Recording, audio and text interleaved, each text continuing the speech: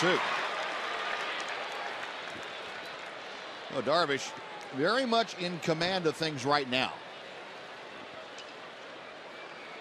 And like his starting compadres, he's getting deep into the ballgame. The only guy that hasn't gotten into the 7th inning of late was Colby Lewis in his first start, and Colby got into the 6th and pitched very well. Everybody else has gotten through or into or through the 7th inning. At some point during the season, I think Robinson Cano is going to finally figure out that he's like hitting on an island with nothing surrounding him but shark-infested waters. It's going to be that kind of a situation. You had mentioned the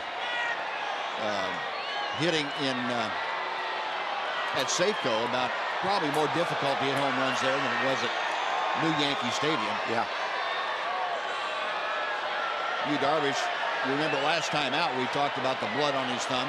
Said it was from his ring finger, the fingernail on his ring finger that came down and cut or scraped the thumb and caused it to bleed. And it looks like he's got some of that going on here.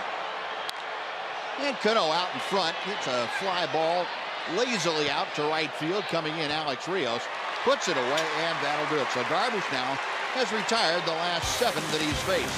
Stretch time at Globe Life Park. Mariners 2, Rangers nothing. Fox Sports Southwest. Greg Gibson, the home plate umpire, motioning to both players. And the Dodgers celebrating in their dugout. That's into the right field corner.